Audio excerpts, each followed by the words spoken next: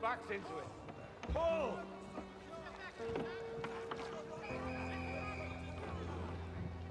Pull! Come on, put your backs into it. Pull! Pull!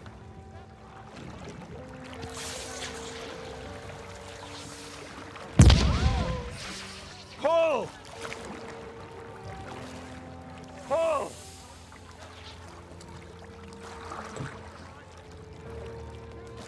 Come on. Pull! Pull!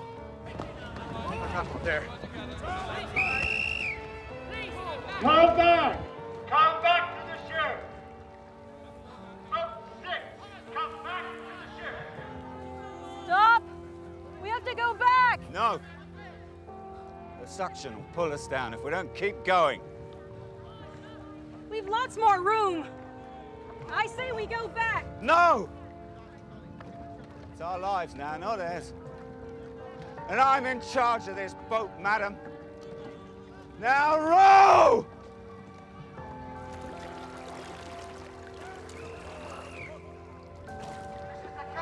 This is the captain! Come back to the ship!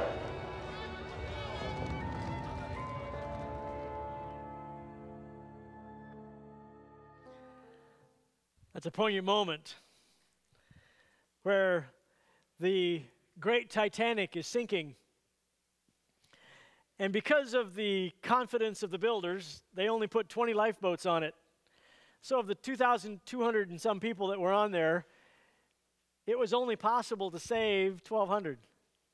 That was the capacity of the lifeboats. But the sad fact is because of the confusion, because the crew wasn't ready, because people left selfishly with partially full lifeboats, only 713 people were saved. Because you see, there was a conflict between those who said, I need to get into the lifeboat, and those who said, the purpose of a lifeboat is to save as many as possible. It was the battle between I'm taking care of me and God, I think personified in the captain here, saying, come back, there's still more. And it was a risk to go back, but there were more people that need saved. And so in that moment when panic was reigning, when everybody was, every man for themselves, there were some who made selfless choices and some who made selfish choices. And we're in a series where we're talking about our spiritual journey and how it is that we grow in our relationship to Christ. And I'm going to talk to you about the stages of the journey.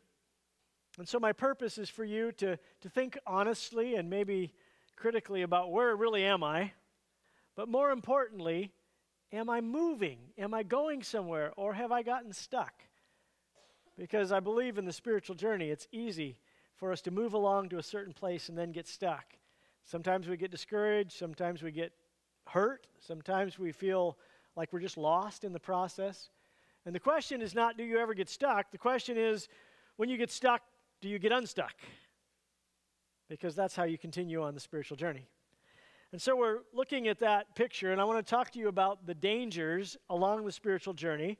And if you have your Bibles open to Mark chapter 10, or you can open the church app, and you can not only follow out on the sermon outline, do your Connect card, but you can also jump over to the YouVersion Bible as we go through the passage. And we're talking about a story where Jesus is out teaching, and he has what I would call a prime candidate to be a great disciple of Jesus come to talk to him. And we know that this guy, from 3 different Gospels, one of them tells us he's rich, one of them tells us he's young, and the third one tells us he was a ruler or some kind of an authority. So we call this the story of the rich young ruler. And he is a prime candidate for following Jesus. If you don't have your Bible, I've got it up here on the screen, and we'll just walk through this story carefully. So as Jesus was starting on his way, a man ran up to him and fell on his knees before him. Good teacher, he said, what must I do to inherit eternal life? So the first thing that struck me is he falls on his knees. Here's a man who is wealthy, a man who is an authority of some kind, and he's got it together. He's successful. And successful people in Jesus' day didn't run. We walked. We're dignified. We're careful. And he not only runs up to him, it says he fell on his knees. He's showing deep respect, maybe even worship. And he says, what must I do to inherit eternal life? That's a great question, isn't it? I think he was really saying, how many more things do I do before I get that badge where I'm going to heaven? But he's asking a great question, and it really struck me. It's funny how when you read different passages of Scripture together, you notice things. Did you remember that last week we talked about the jailer from Philippi?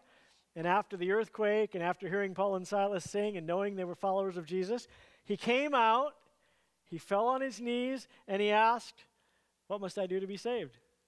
Almost the same question. Unfortunately, this story turns out very differently than that one.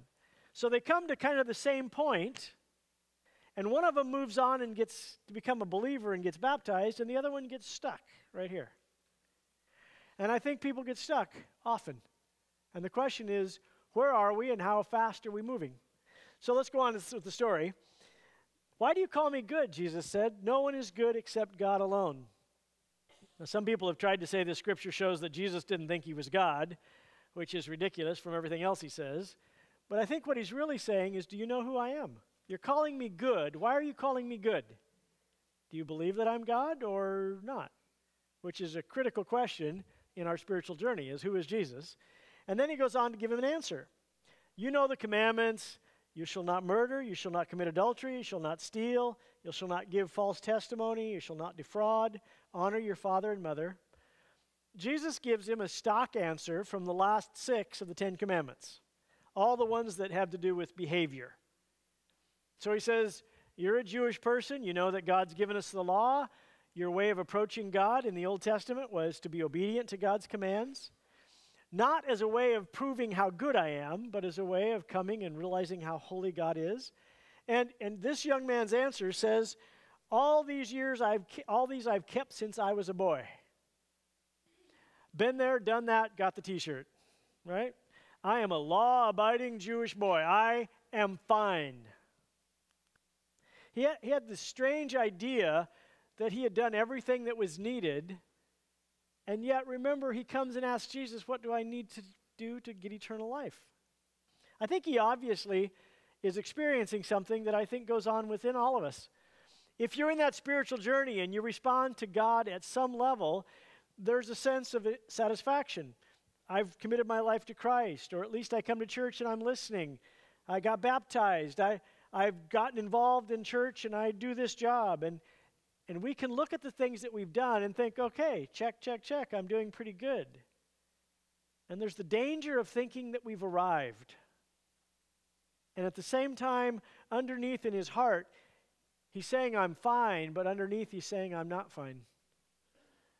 I feel this loss, this missing piece. I don't know that I have a relationship with Christ. And I think it's that I've already come some distance, but there's more to go that should keep us moving.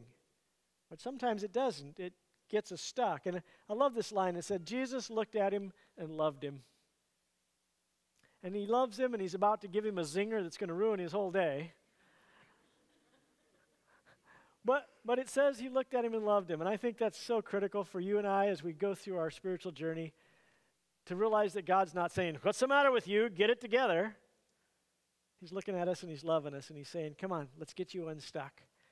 Looked at him and loved him, and then he said, only one thing you lack. Oh, that'll be easy.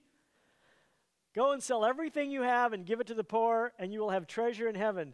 Then come follow me. Wow. This isn't a formula that everybody has to follow to be a Christian. You don't have to sell everything. That's not how you buy your way into heaven. You know what Jesus was doing? He was saying, you've really worked on those last 10 commandments, or the last 6 of the 10 commandments. You've missed the first one. The first one says, you'll have no other gods before me. He's looking at this young man and he's saying, you know what you are is that you're a collector of stuff. And that's your identity. And I want you to be a follower of Jesus. And so he challenges him at the very place where he's most sensitive. And then he listens and looks at it. It says this, at this the young man's face fell, and he went away sad because he had great wealth. Jesus follows up right here with saying, it's difficult for a rich man to get into heaven. And that was the opposite of the Jewish thinking. They thought if you're poor and everything's going wrong in your life, it must be because you're sinful. And if everything is going well for you, God must be happy with you. You must be like right on the edge. And so Jesus said, this guy who looks like he's got it all together, he's actually in great danger because he thinks his money is more important than his God. And you know, I don't know about you, but I'd have run after this guy. Wait, let's talk some more, you know? Come on, let's dialogue. And Jesus just watched him walk away. And I don't know if you think about these like real people, but I wonder if he didn't come back later because he had that kind of a heart. And when Peter stands up and preaches on the day of Pentecost and 3,000 get saved, I don't think it was just because Peter had such a great message. I think Jesus had been planting seeds for 3 years, and they were getting it more and more. And I hope that somebody like this guy finally says, okay, you're right. That's the most important thing. Somebody said last night after we watched this, they said, isn't this amazing? Jesus said to him, come be my disciple. He could have been one of that core of disciples around you. He could have been there at the crucifixion and resurrection. He could have seen it all. But instead he chose to play with his toys. He chose to live in his comfort. He chose to keep his stuff. And Jesus is not telling him, come have an awful life. He's telling him, let me tell you how to have a great life and get rid of the stuff that's holding you down. You're trying to swim and your gold's taking you to the bottom. Let me help you out. And so I want us to walk through this process, that the things that cause us to get stuck. And one of it is thinking we've arrived. And ironically, this danger gets greater the longer you're a Christian. I think I've got it together. I know all the basic stuff. I think I've handled some of these problems in my life. And we quit pressing forward and we start coasting. And you see, he had done it with the law, which is God designed the law not to be a checklist so I can feel good about myself, but to see how sinful I am and to realize that I need a Savior. That the law, the commandments of God are to show us how desperately we need a Savior. And he is using it saying, check, check, check, check, check, I've done that. Can Christians do the same thing? I go to church, I have a Bible, I know my stuff, I got baptized, do. And the question in my mind is not really where are you, but what's your velocity? Are you still growing quickly? Are you still moving ahead? You see, there is a battle all the time between the kingdom of God and the kingdom of self. That's part of why when we baptize somebody, we put them all the way into the water, because you're saying, I've died to my old self, not only to the sin that needs to be forgiven, you're turning in all of this is my life, my stuff, my plans, my dreams, my. And you're saying, okay, God, my life is yours now. You tell me where to go and I'll go. I belong to you. And you think, okay, great, that's done. Then we don't have to deal with self anymore, right?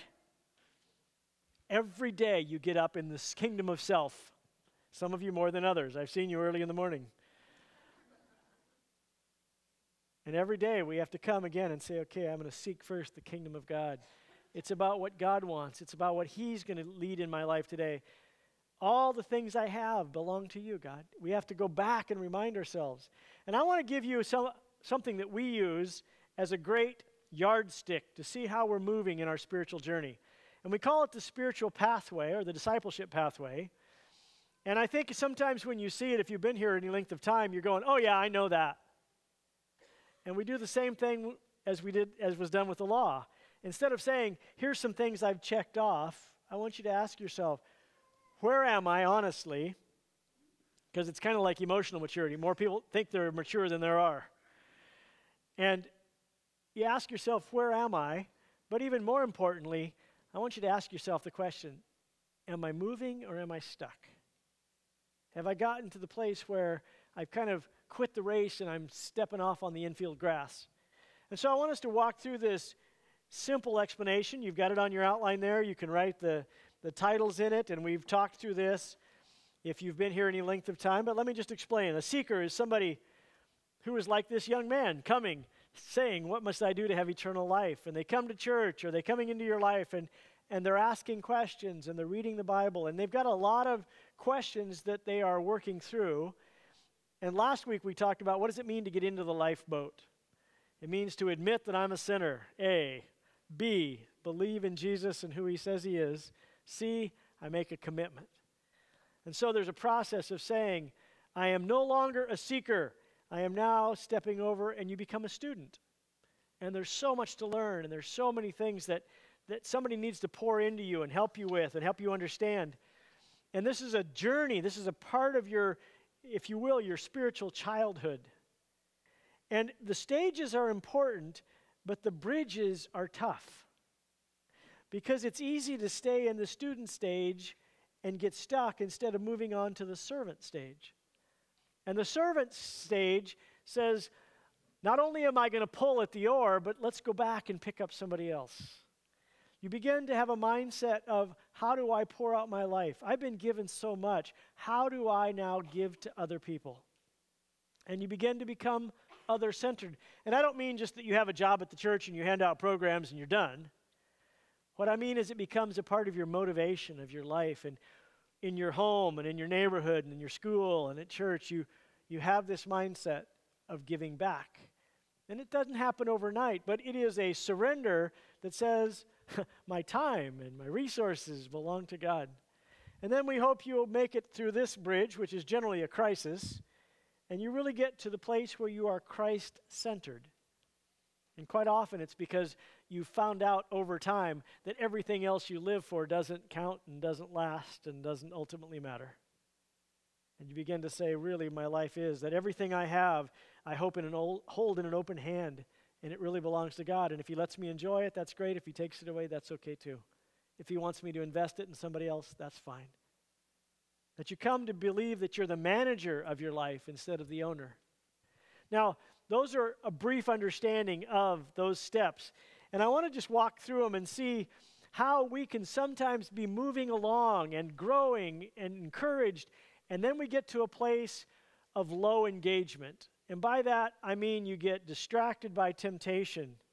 You get tired, discouraged, you just want to give up. Sometimes you get hurt by somebody that's a Christian or somebody that's a church member or a church setting. And when that happens, you get stopped, you get stuck. And we're in this process of saying, how do I maintain a high engagement? I think it's part of why we enjoy being around brand new believers. They just have understood what it means to follow Jesus, and they have this new life, and they're excited. And I think it's exciting to us partly because we're thinking, have I lost some of that? Do you know it's just as exciting being saved after 40 years as it was the first year? But we start taking it for granted. We become less grateful and less appreciative and less understanding. So let's talk through those stages. The seeker is somebody who's coming and asking questions. And if you're coming to this church and you're looking at, what does it mean to follow Jesus? And I've got some questions that need to be answered, and I need some information. We're glad you're here. It's a great place, and we hope you're asking, what must I do to have eternal life? Like the young man did in the story that we just looked at. But it's possible for you to become stuck, and then you have a professional seeker. And what I mean, if you're here and you've been asking questions about Jesus and you've been finding out what the Scripture says and you have your basic questions answered, listen carefully, there's a time when you just need to make a decision. Quit fooling around and jump in. And I don't say that in a mean way. I say that there's a need to finally come to a decision, because that's how you get into the lifeboat. That's how you cross over. And you say, but I still have questions. And I say to you, welcome to the club. So do I. You'll never get all your questions answered. You get sufficient questions answered. And you say, okay, now by faith I step out. And I say, I want to become a follower of Jesus. And then I've observed as a pastor that the next step is sometimes the one-shot wonder. And it's kind of funny because people come to the church and they fill out that Connect card and they check every box in the whole thing. Boom, boom, boom, boom, boom, boom. And I think, that's really sad. We're never going to see them again. Why? Because they haven't really thought about it. They haven't really considered it. They've just made an emotional decision of some kind. And I think that's exactly what Jesus said when he was telling the story of the parable of the soils. that the farmer throws the seed out, and some of it goes on hard soil, and the birds eat it. But some of it goes on rocky soil, and it springs up. There's that quick shot, one-shot response. Yeah, I want Jesus. But it says as soon as it gets hard, as soon as there's persecution, as soon as the sun comes out, it's gone. They're here and gone. Some falls on thorny soil. The seed grows up, and it says it springs up. But then the thorns and thistles, the cares of this life crowd it out and choke it out, and pretty quick it's just looking for a good party instead of Jesus. And it dies. And it says the fourth soil is the good soil. And I really think that parable is about people who come to the edge of choosing to follow Jesus, and they respond, but then they fall away. As soon as it costs them something, as soon as it's difficult, as soon as it isn't part of what the kingdom of self wants. And that's a sad place to be stuck, isn't it? I think actually we're looking at this, the rich young ruler. Some response, coming to Jesus, kneeling, and then he walks away because he found out that sacrifice is a part of the journey. And then some people move on over to become students. And like I say, there's a lot to learn. This is a big book, and there's a lot of questions to ask and answer. And there's a lot of process in my life to learn how to live as a follower of Jesus in my marriage and with my raising of children and my dealing with the situations in life. And so I go through that process of becoming a student. And it's easy to learn and to grow, and that's great. But after a while comes the time of stepping over to begin giving back. And some people get stuck right there. They still think that the church is all about me. And the kingdom of self gets them stuck at that place. And I think this will help you understand that there is a church responsibility in this spiritual journey. In fact, if you ask yourself, what's God supposed to do? What's the church supposed to do? And what am I supposed to do? This is a great graph for that. And early in the journey, the church has to provide a lot of resources. How do you hear about Jesus? Somebody has to tell you. How do you start understanding the Bible? Somebody has to show you. And when you come to the church services and when you talk with people, there's a high responsibility through the seeker and student phase. But see what happens here? It drops. Because the church begins to be less responsible for your growth because the personal responsibility begins to come in, and it goes from low to high. And the crossover is usually right about in the middle. You see, because now you have to start studying for yourself. You have to start finding places to serve for yourself. Not because somebody just needs an extra worker, but because you have a heart within you that starts saying, how do I make a difference? And let me give you one of the clues that I see. You come to church for a different reason. Instead of coming and saying, well, let's see how good the show is today. Oh, that's a good song. I like that one. Oh, man, the pastor, that was kind of a dud message. It's like you're coming to rate, you're coming to watch, you're coming to take in for yourself. And you know what I notice when people move towards servant and steward? They come to check on people who they've been praying for. And they're looking around, and they're not just saying, how's the show? They're saying, who's here and who's not here, and who do I need to follow up on? Who do I need to care for? Why? Because they've quit being just a taker, and they've started being a giver. And when you move to the place of the steward, they're looking for people that are brand new, that maybe they can come alongside and help them get into the lifeboat. People that they can invite to their life group, people that they can answer questions for. And coming to church is not just about me anymore. And when people get stuck, they start saying things like, well, Pastor, when I was a brand new Christian, I really needed you to answer all those questions. But I've got those questions answered. Could you change your preaching now so that it really relates to how much I know and where I need to learn? They don't exactly say that, but they mean that. I'm going to go to a different church where they talk more about end times and stuff, because that's what I'm interested in now. I thought this was a life-saving station and you were going to jump on board and help, but I guess you're just a listener of lessons. Do you see the difference? And I think that part of what happens right there also has to do with our finances. You see, I think one of the reasons Jesus hit the rich young ruler there is because that's a hot spot for a lot of us. And it's interesting. We don't talk a lot about finances here.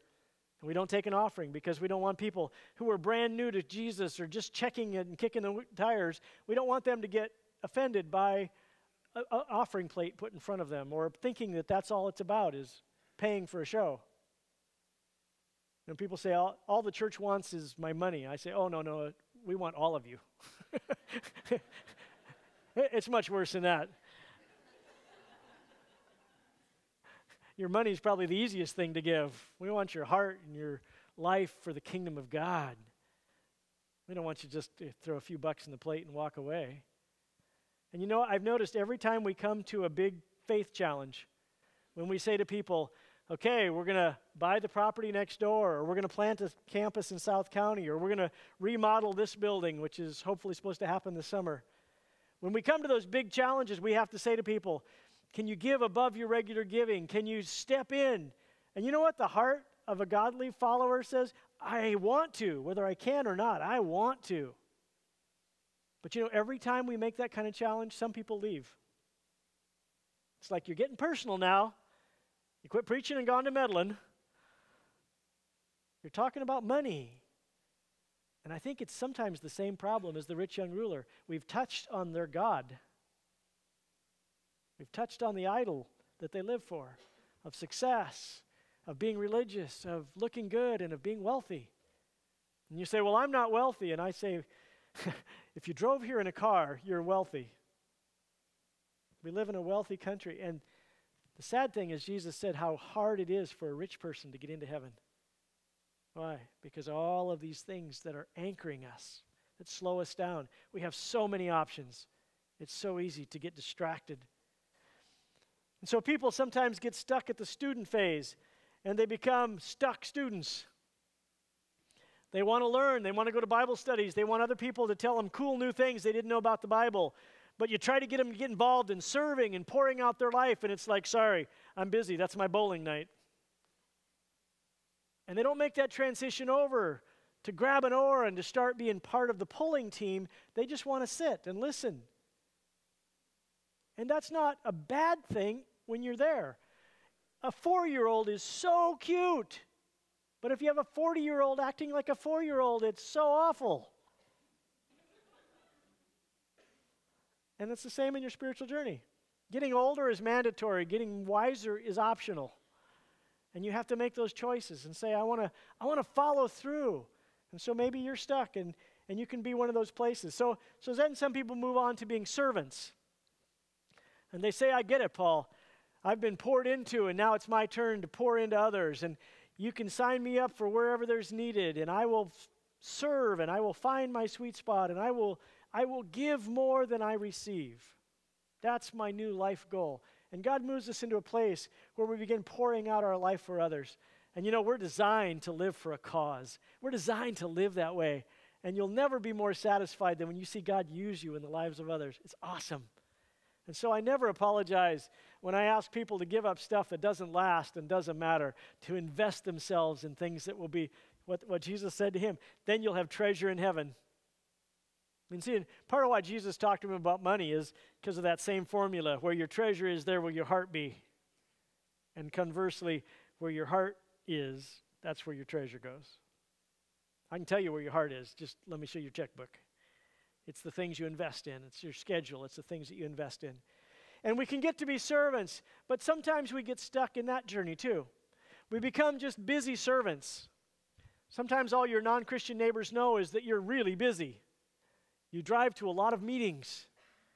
And we can get thinking that that's the end in and of itself, is just filling functions and doing jobs and doing things that are important. But what happens is that sometimes we lose the heart of it and we quit growing. And then you just begin to continue your functions out of obligation. And you're a busy servant. And I tell you, one of the symptoms is you find yourself bored. You find yourself overwhelmed. You've lost the heart of it, and you've maintained the function. And it's a sad place. People get there. They're like, I volunteered for all these things. Now I can't get anybody to replace me, and I'm stuck doing this. And it's this sense. I'll tell you a sad fact. I see pastors that are bored with their jobs. And if you're bored with what you're doing, then how can you not be boring when you're talking about it? And the sad thing is we get to this place where we've come to the place of giving back, but we've lost the spiritual velocity. We've quit growing and learning for ourselves and moving ahead. And so then some make the step to being the next stage, which is stewards, where we're Christ-centered and it really is all about God. And one of the things I notice whenever I see stewards, it's when we're talking about people coming to faith. And when I get to the end of the message and I start giving that invitation, I see people just closing their eyes several places and praying that God will work and that they're invested not just in their own lifeboat, but in getting other people in the lifeboat. And the picture of a steward is a parent and a child. I become convinced that I have something to offer, somebody who's new to the faith. And so I go back and I start pouring in and discipling people and meeting with them. And that's scary. Why, you think, I don't know enough. Well, I'll tell you what, that's the greatest way to keep learning, because they'll ask you questions you don't know the answers to. What a wonderful gift. How does that get you off your idea that I've got it all together? It takes you away from arrival thinking, because you're thinking, I'm going to drown here, God, if you don't help me. And there's a wonderful part where you begin to take somebody by the hand and walk them through the spiritual journey. And when they don't show up at church, you call them. People come to me and say, have you seen so-and-so? I don't know if they're still coming to church. I don't know. Why don't you call them? Why does it not be my job, and why doesn't it become your job? Why? Because God's put that on your heart. Do it. And so we move to the stage of stewards, which is to be celebrated, but I think you can also get to the place where you get tired and maybe retired, and you think I've already given enough, and there's a lot of other people that I'll turn this over to the young people. And can I say really honestly, in this stages, in this whole process, one of the things I hear happening is people say, I get my feelings hurt. Somebody offended me, didn't go the way I wanted to. Pastor didn't do what I thought he ought to do. Church didn't do what I thought they ought to do. Let me just tell you, that's one of the things you've got to learn to fight through. When people say, I don't go to church anymore, I had the church hurt my feelings, I feel like saying, sit down, let's talk. It's hurt my feelings too. We got stories. That's because we're sinful people here. God is changing each one of us, and we're not finished yet. But when you let that stop you, that's on you. You've got to fight through, and you've got to say, that isn't my spiritual journey. It's not hostage to that. It's easy to get discouraged. Sometimes you pour your heart and soul out for somebody, and they wipe out. They walk away like the rich young man. You see, I can't live on the success of my spiritual giving. I've only got to trust that God's going to do something with what I give him. And I'm going to trust that he knows what he's doing. And you know, I think this story of the rich young man, I hope he comes back. I don't know that, but I hope he does. And you know, I've been here long enough that I've watched people walk away from God and get discouraged or make a bad decision or get into drugs or do whatever, and they crater for a while. And I've been long enough here to see them walk back in. And they say, you know, I tried it out there. It's not that fun. I'm going to come back home. I'm going to come back to Jesus. And you get to be there with open arms saying, come on back in. I don't care what you've done or where you've been. This is where you need to be. And we get a chance to help them get spiritual velocity again. You know, it's really an interesting story how this story ends with Jesus. He says it's easier for a camel to go through the eye of a needle, which is kind of a funny joke, than it is for a rich man to get into heaven. And the disciples say, if that's true, then who can be saved? Because we thought they were like right on the edge of heaven, just about to step in. And Jesus said, actually, they're a long ways down. They're struggling because they've got all these other gods. And then he goes on and he says this, the disciples were even more amazed and said to each other, who then can be saved? And Jesus looked at them and he said, with man this is impossible, but not with God. All things are possible with God. He said, you know, you can't do it and I can't do it. But let me tell you, every person who chooses to trust Jesus and climbs in the boat and says, I'm going to follow Jesus, that's a miracle. And everybody who becomes a student and starts drinking in the Word and God opens up the Scriptures and they begin to read the Bible not because they should, but because they want to, that's a miracle. And everyone that steps on to become a servant and begin to give back and to care for others, and instead of thinking everybody should care for me, cracks me up. People say, I left the church and nobody noticed, nobody called me. And I think, how many people did you call that left the church before you? It's an expectation we have that's not fair at all. We just expect everybody to take care of me.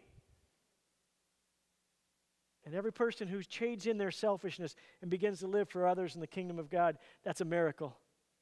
And everyone who goes on to say, God, everything I have, I hold in open hands. My relationships, my time, my resources, it's all belongs to you. Everybody that becomes a steward, it's a miracle. And God is in the business of miracles. Every growing church is a miracle. Every loving family is a miracle. And I think we begin to think we can do it ourselves, and we can't. But every time you realize and honestly admit, I am stuck, don't think it surprises God. It probably doesn't surprise anybody in your family either. And you admit it and you say, I need help. God, bring me along. Help me get going again. That is a prayer that God will always answer, because that is his desire for you. And I think we need to see him, just like with the young man, looking at us in love and saying, won't you come back? Won't you let go of that stuff? Won't you give up that hurt? Won't you give up that tiredness? Won't you give up and come back and get back on the path and get growing again? I'm going to release to our campuses in South County and Green, and love you guys and trust that God's going to help Sky and Will as you close this up. Let me ask you two quick questions. If I were to ask you right now, how is your spiritual velocity? How excited are you about the fact that you're in a relationship, or you're considering a relationship with God? How much is that a center of your day and of your week and of your life? How much are you aware that you're changing in how you see the world and how you see people? Are you growing? Because when you're growing, there's this sense of joy. There's this sense of God's using me, God's speaking to me, God's working. There's this sense, what Jesus said, it's an abundant life. And if you're saying, Paul, I'm not feeling that. I'm feeling like it's an obligation. It's like I should do, like I'm caught, like I'm hurt, like I'm angry. You're stuck. And the good news is God's in the business of getting unstuck people unstuck.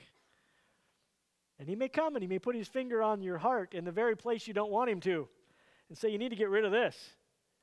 You need to start doing this. You need to follow me. And somebody, as they mentioned, that young man could have maybe been one of the 12 disciples following Jesus, having an eternity ahead of him. But he kept his stuff. And that's all he had at the end, his stuff. So what's your spiritual velocity? And be honest if you're stuck.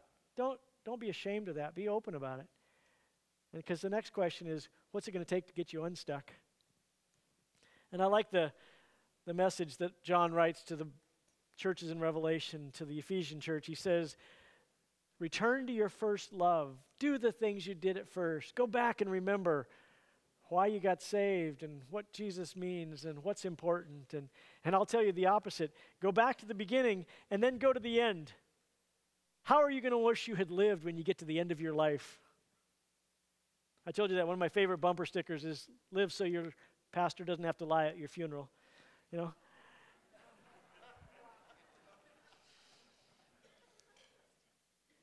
Because if you get to the end, you will know what's important. And you know what you'll find out? A lot of the things you stressed about, a lot of things you worried about, a lot of things you focused on are gone. And the things that matter and the things that last will not only be there, they're going to be in forever. So think about your life in that way. And I'll be praying for us. Let's pray. Father, thank you for your life in us. Thank you for the peace and joy that you offer. Thank you for the way that you come alongside us when we get stuck. And you help get us out of that hole. You help us get traction. You help us forgive. You help us go back to doing what's most important. And God, keep us from just bouncing around every time a circumstance changes or every time a friend changes. And help us to be consistent and steady in our journey with you. And I pray for those that are stuck seekers, that they may choose to commit themselves to you and to believe. For those who are students, that they may commit themselves to beginning to give more than they get, to teach others, for those that are servants, that they might move on to being stewards, and live for how they can invest in your kingdom. God, thank you for those people that you give us in our life that are ahead of us in the journey, that model for us those great attitudes. Help us to keep moving ahead. In Jesus' name, amen. We're so glad that you're joining us by video. And I know that some of you are just from our church family here, and you're just watching because you can't make it this weekend in person. And I know some of you are watching from around the world, really. And so we just want to say we hope that God blesses you through this. If you have questions, feel free to email me, or if you'd like to let us know that God is using this in your life, that's always encouraging. And we have several of you that email occasionally. So if you have questions, if you have comments, anything you can give us some feedback, we'd love that. And we trust that God will use this to really enhance your spiritual journey. Thanks.